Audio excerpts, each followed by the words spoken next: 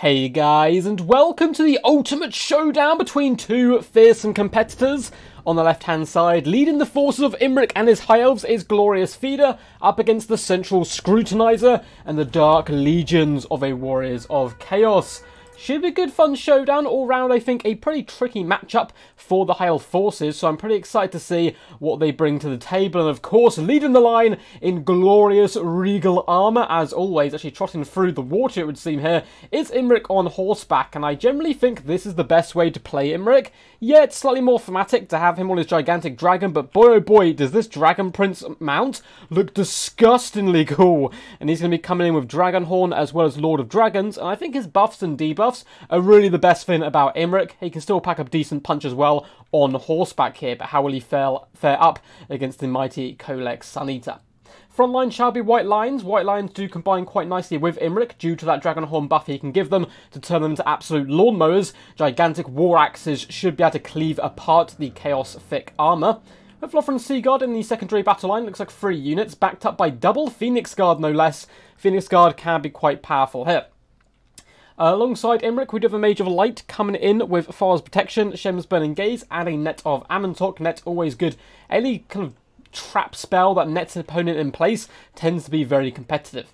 We have the Heralds of the Wind, some of the fastest cavalry in the game, in their glorious red and blue colour scheme, charging forward here into the rear, trying to look to out-maneuver and out-snipe enemy skirmish cav, which we have a few of. If we're going to look at the Chaos Forces, we have 4 units of Order Horsemen in the back lines. We do have the Weird Spawn as well, who are the Regiment Renowned Chaos Spawn, rolling dirty here with Kholek Sun-Eater, Big Papa Kholek himself, the god of the Dragon Ogre kind, and he can certainly bring a punch even to Imrik, who's designed to target him. Imrik still is an elf and rather squishy. We do have a Chaos Sorcerer of Fire coming with Burning Head and Fireball, and a Chaos Chariot on either side. Chaos Chariots can do wonders up against the light mass of the High Elf forces, who tend to just get pushed to the side. Chaos Marauders do lead the front line, dotted all the way along, backed up here by triple Chaos Warriors with great weapons. It looks like a Shem's Burning Gaze is going to be traded here with a Fireball. We'll have to see if they connect, and if they connect mid-air, which would be particularly cool. And baboosh, they go for each other. The Chaos Sorcerer Lord taking a decent amount of damage there. Fireball does come in and connect with the Mage, so a bit of an even trade for the most part between the Chaos Sorcerer of Fire and the Mage of Light. But now the battle is truly about to get underway as the White Lions charge recklessly forward. Follow your commander, they scream, as Imrik leads the charge on his own, and he may well want to just hop onto some Chaos Marauders. Nope, he's going to flee backwards and start to retreat away from the enemy. Heralds of the Wind have a very important job. They need to kill all these horsemen, or at least distract them long enough that the battle is won before they can inflict too much casualties. In the front line, Marauders are raising those shields to absorb some of the damage from the Lothran Seaguard, and the White Lions get countercharged rather effectively by Chaos Warriors with great weapons, and they're pretty elite all round. We do have a net come down on the Chaos Sorcerer Lord. This is going to buy time for Imrik to blow his Dragon Horn and charge headlong in after that Chaos Sorcerer, trying to do some decent damage, but in comes Kholek, swinging back as well as the round Chaos Spawn. Imrik needs to retreat out of this very dangerous situation. White Lions across the board can be performing really well because of that lovely buff. 24 extra melee attack makes them 62. That's pretty scary. But the head does go down on Lothran Seaguard, roasting both units, in fact. That is a glorious cost. Oh my god, the disgusting damage from that Sorcerer. A bit of middle finger there to Imrik, who has Far's Protection, but Far clearly is not mighty enough because he's taken an absolute hammering. On the right hand side, Chaos Chariots are getting pinned in place by Phoenix Guard, which is a fantastic little catch here by the High Elves, but now the Chaos Chariots are simply going to fall back. Heralds of the Wind do dart dangerously into combat with the Horsemen, but get countercharged rather effectively, but I do like a little hit and run strategy coming in here. Imrik is alone in the middle up against Kholek, and he's taking massive chunks of health dripping off him. He's going to have a real bloody nose by the end of this. Nice pressure though coming down on the spawn by all the Lothran Seaguard, and now a really clutch net coming down, buying time for the Phoenix Guard to intercept and Imrik to survive. Lothran Seaguard for the most part are happy and firing, but that won't be the case for too long with Chaos Chariots reaving round this right hand side. Reavers also getting shut down in the back line, and the White Lions seem to be dwindling. One thing really going quite strong though for the forces of the High Elves is these Phoenix Guard. Got a lovely little pocket here, but oh no, a Burning Head's going to catch this unit. Oh, it's disgusting! The Burning Heads have been so well played today. by the central scrutinizer so far. Lothar and Seaguard also getting a little bit roasted on the way through, but the guard did manage to take down the Chaos Spawn for the most part, which is really good news. Now, where is Imrik? I'm sure he's still alive. He is. He's getting pretty danger close, though. He's trying to hunt down those chariots, and now he's going to get surrounded by horsemen. He needs to be careful. If Kholek makes it over to him, he does not stand too much of a chance, and even the Mage of Light Magic is going to have to get in here to help support up against some lonely horsemen. And Imrik is fleeing for his life. Run, Imrik, run! He screams to himself as Kholek Sun Eater charges downhill, but gets stopped here by a rather jagged rock, and Imrik contemplating to see if his ego is as big as his stomach and going after Kholek.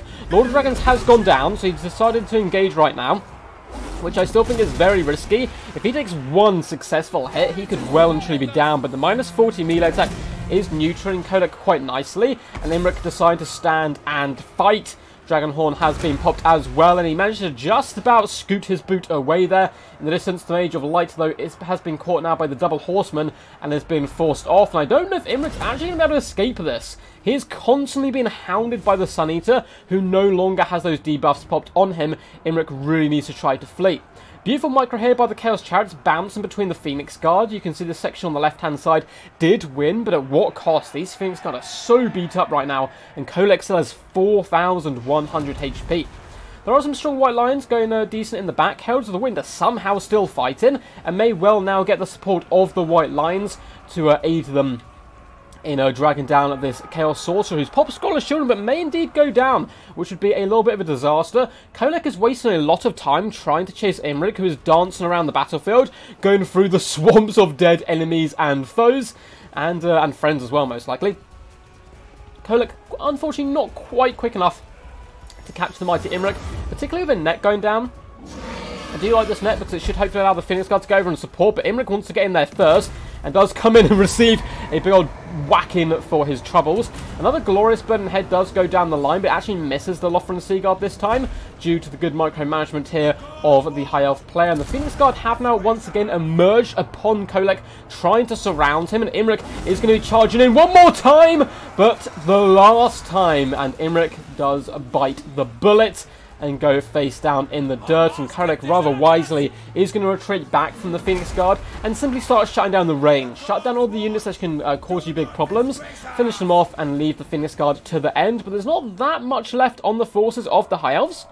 In the distance, we have some horsemen who can return, but for the High Elves, we've got white lions who are wavering, 22 Phoenix Guard who are broken. There's still 3 chariots, and this is a big, big problem for the High Elves. These guys can just bounce to and fro in different engagements and really start to rack up that damage. A lot of the Lothar and Seaguard are now running for their lives, and Kholek still has 2.4k health. Balance power very heavy at the moment in the favour of Chaos. There's a decent amount of Lord of Horsemen left with ammunition, and they just need to pour that on. Soak and drown those Phoenix Guard in javelins. There's no need to fight them head to head. Though balance power is pretty even at the moment. It seems like the Mage of Light is rallying a few of her troops here, whilst also driving away some more Chaos Marauders, but it still looks so rough. Phoenix Guard over here are basically out of the battle. We have Horsemen returning, that the Chaos Sorcerer should come back as well, and 1 or 2 more good burning heads through these Phoenix Guard, and that is simply game over. The High Elf player not out of it yet, but certainly can't afford to make any mistakes.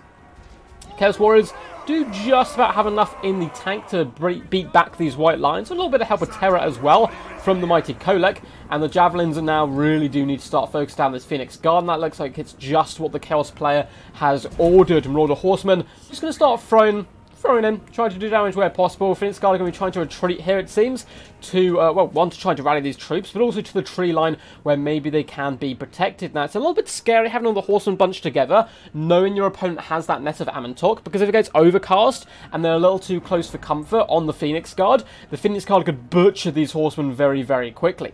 Chaos Sorcerer is wavering quite low at this moment, may well receive a Shem's Burning Gaze, and the Wizard Duel does continue, and this time all the beams connect, and down goes the magic for Chaos. That is absolutely huge here. Kholek Sun Eater needs to get over here just to support the horsemen, say, "You're right, lads, I'm right behind you, I've got your back, don't worry about these pesky Phoenix Guard," because they're already wavering and they're not even in combat. Looks like a few higher forces have rallied in the form of the Sea Guard, and we could be seeing a little bit of a turnaround here. The Sea Guard can do a fantastic job at picking apart the enemy horsemen, and then you simply box in with the Phoenix Guard to try to deal with Kholek's Sun Eater. Marauders are being chased away by the Phoenix Guard, who are now going to be pulling back once more. Lothar and Sea Guard do manage to finish off the Chaos Marauders, who have shattered at the moment. And if we have a little look around the rest of the battlefield, there's a few units which may come back, but they're all pretty beat up at this point. I don't expect them to get anywhere near the fighting before they once again break. And now there's going to be a situation where the horsemen want to use up all of their ammunition, constantly firing into the Phoenix Guard. But because the Lothar and Sea Guard have rallied, they're going to be able to pull their bows back one more time and launch arrow after arrow into the already wavering horsemen who have taken so much punishment this game already by those pesky Heralds of the Wind. And it looks like the horsemen may well break here. Kholek needs to try and find an opening to swoop up and around through the trees and slam down on the Lothar and Sea Guard, because if they're able to survive, the horsemen aren't going to be able to do anything to the Phoenix Guard, and there's still 55 or 54 now of these bad boys remaining. Kholek shall be leading the charge here with some Chaos Marauders, bomb rushing it through the trees, and Kholek just bouncing back and forth here, not really too sure what to do. Marauders shall now engage with the Phoenix Guard, which is the perfect opportunity for Kholek just to push his way through, but it seems like he wants to break the backbone of the Phoenix Guard right here. Stand or die has been popped on the Marauders. That does increase their melee defense considerably, so they should be able to fight the Phoenix Guard relatively comfortably, at least for the moment. The Chaos Warriors are forced off, all the horsemen are gone, and I don't know if Kholek's got enough in the tank here. Ammunition is running dangerously low on the Lothar and Sea Guard though, only 2 volleys left, 2 on this one, and Kholek still has 1,800 health, but he's surrounded by Phoenix Guards who hold the line in the trees, using their trees to prop themselves up, bloodied, wounded, and pretty damn knackered. They are exhausted, but strong that they still hold. Star Crusher is active by Kholek, but the Phoenix Guard morale is holding firm, up to 82 kills on these bad boys, and Kholek starts to waver. Phoenix Guard twirling those vicious halberds around, cleaving bloody gashes in the flanks of Kholek's Sun Eater. Now, he is relatively heavily armoured for a gigantic beastie, but some of the Guard, even though they're getting knocked down by this gigantic beast, simply get back up and say, no, not today, you shall not pass. And Kholek says, okay, I'm going to retreat and get the hell out of here. You guys seem like some pretty scary elves, and it shall be a Pyrrhic victory for the forces of the High Elves. So that was an awesome game. Very well played there to Glorious Feeder and the Central Scrutinizer. 2 people who've been around for a very long time in the multiplayer community. Always good to see these guys in action, and I am a sucker for an Imrik replay. I think Imrik's such a fun character. Super arrogant, super like over the top, but you know, he often can kind of prove his enemies that he has the right to be this arrogant. Hope you guys enjoyed. We will go through the damage dealt and damage value in just a second, but if you guys enjoyed the video, make sure to leave a fat thumbs up and subscribe to the channel if you haven't already, because we have loads more glorious Total War Warhammer content that is going to be coming your way shortly. Feel free to comment down below as well. What was your favourite moment of the battle? Who was your MVP? What do you think of this matchup in general? Or simply just yell quack at me. I do really enjoy reading all the replays. They're one of those things that really do get you motivated. And you're like, oh, hell yeah, look all these like people enjoying my stuff. Makes me want to make more of it. There are links down below in the description as well. If you'd like to support the channel, there's a link to my Patreon, as well as a few other links as well to kind of Games Planet, where you can get the newest DLC, which is coming out. But in fact, I think all the Total War Warhammer DLCs are at the moment, and Total War Warhammer free at a discounted price. It also feeds money back to support the channel as well. There's also links to my Discord, where you can submit replays, get involved in events and tournaments I host, chill out with a load of cool people, and see some really cool pictures of ducks. But anyway, guys, let's have a little look. So, Mighty Imrik, 1 kill. Just the one, which, you know, compared to Kholek's 69, is a little bit disappointing, but still 1,342 damage value, buffing up those white lines as well to enable them to really carve apart the enemy. He did, you know, decent, pretty decent indeed. Plus, he did live up to his name, I think, by challenging Kholek over and over again to single-hand combat. The Major Light just about managed to win that Wizard Duel, that glorious Shem's Burning Gaze in the later quarters, but again, the damage value doesn't reflect the importance of this unit in the battlefield, because those nets came down at really clutch times to keep the High Elves in the game.